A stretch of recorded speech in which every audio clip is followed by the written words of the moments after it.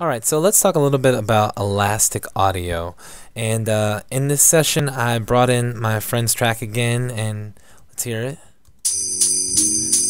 The Christmas track. And currently the tempo is set to 120, which does not correspond to this tempo, but just to prove a point, let's just change the tempo to 300, something ridiculous, and you'll see has no effect. No effect whatsoever on this track. So let's go ahead and change this back to 120. And actually, if we remember from one of the previous videos, the tempo for this is 86. So we'll change it to 86 instead. Okay, so elastic audio. Well, because this track is a sample-based track, if you look over here, it's a sample-based track. Tempo changes do not affect the tempo of this track.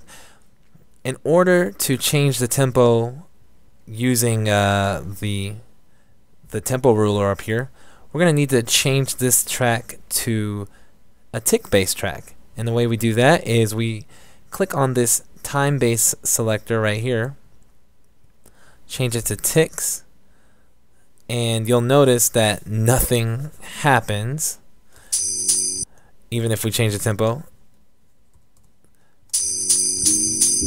That is because we haven't selected an elastic audio plugin that we're going to use to convert this track to ticks. So there's a couple options here: polyphonic, rhythmic, monophonic, varispeed, and X-form.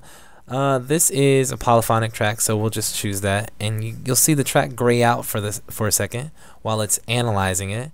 And also over in the regions list over here, you'll see that there are two versions of this track now. There's the sample-based version and there's the tick-based version. So now this is a tick-based track.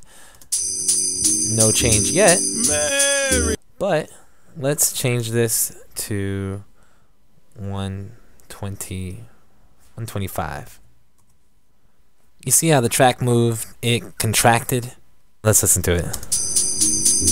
Merry Christmas. Oh, oh, oh, oh. Merry Christmas to all the good. Oh, I got a real good feeling. There we go. We have converted this from a sample-based track to a tick-based track using elastic audio.